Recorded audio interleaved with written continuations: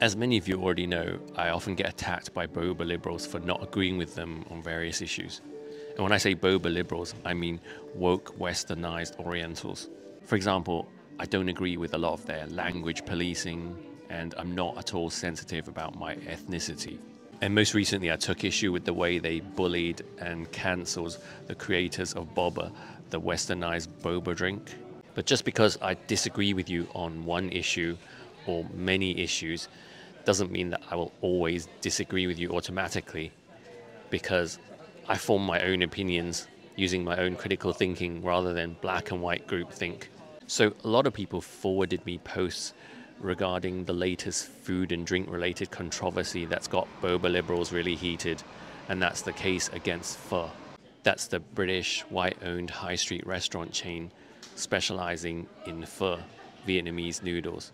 And their crime was to register their trading name Pho Limited and take action against other restaurants that open up using the word pho in their name, which is a word that, again, literally just means noodles.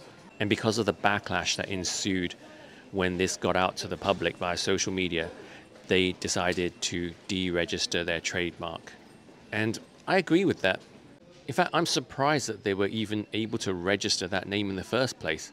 I mean, that would be like a restaurant that sells burgers calling themselves Burger and registering that name and suing every other business that has the word burger in their name.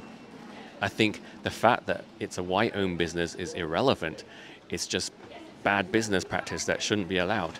Although I suppose you could argue the fact that they took a word from another language, another culture, and registered it makes their audacity so much greater, which I suppose fair enough.